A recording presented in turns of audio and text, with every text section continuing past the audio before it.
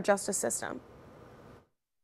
It's a game changer. It solves crimes. The state is looking to Tippecanoe County to learn how to expand high-tech crime units across the state. Prosecutor Patrick Harrington testified at the State House on behalf of the new legislation. House Bill 1082 authorizes up to 10 regional high-tech crime units. I'm very proud that our prosecutor's office is the first in Indiana to have a prosecutor-run high-tech crime unit. The plan is to link these units close to universities throughout the state so students can get hands-on experience.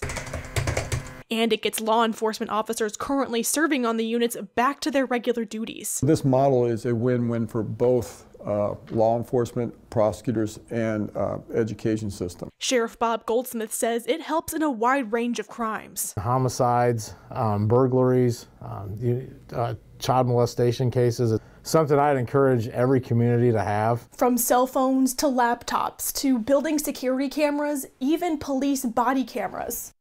People on the units are trained to take devices and process them for evidence in a crime. Evidence such as GPS location, texts, app usage, voicemails, and phone calls.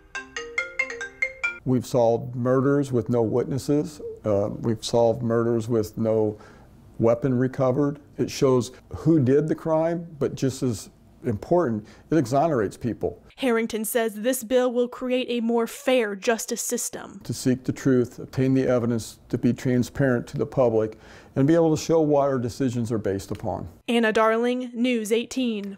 The bill would create